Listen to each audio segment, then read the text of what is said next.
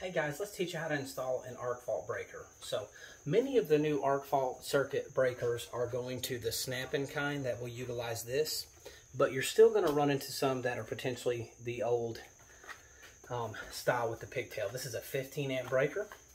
I'm going to take it out of the box, read any instructions, make sure that we follow everything in the manufacturer's specification. That is a 110.3b issue. It's a code reference.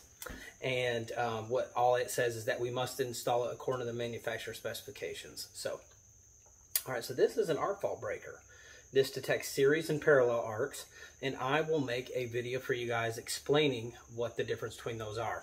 But today, we're just gonna look at the breaker. So basically, just like the other breaker, if you watch my how to install a breaker video, and this is going to be push button for testing, and then this is going to be the pigtail. So the first thing we're going to do is come to our panel. This is the circuit that I want to arc fault protect.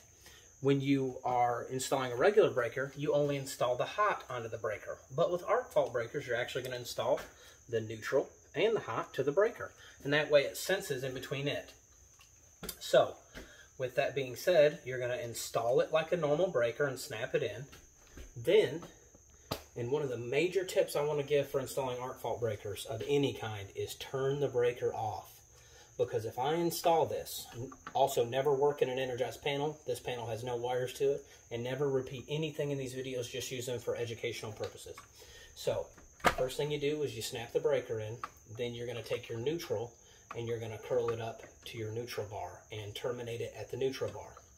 Then after you've done that, you're going to take the neutral from that circuit. And if you're going to install one of these later and you have to find the neutral and pull it off the bus bar, for one, you should never be working in an energized panel. And for two, you have to really make sure that you're getting the right neutral from the right circuit. Sometimes it takes several minutes to figure out if you have the right neutral. Because if you were to pull a neutral from another circuit, for one, the breaker would trip. For two, in the meantime, if that breaker were sending power through, when you pull it off, you could actually fry everything in between it. So just always make sure that you have the neutral and the hot pair. Trace it all the way up to the top here and make sure that you have the right pair. So then you're going to take your neutral and you're actually going to come down here and curl it just like we did before. And you're going to land it to the breaker just like I taught you in how to install a breaker. And if you look here, it's going to be labeled load neutral and load power. So you're going to land the neutral to the neutral, and you're going to land the power to the power just like a normal breaker, and then tighten everything down and energize it. Oh, and I kind of got off on a different point. If you were to have this here and say you hadn't landed the neutral yet and this breaker were on, this neutral is actually hot and you can get shocked or electrocuted by it.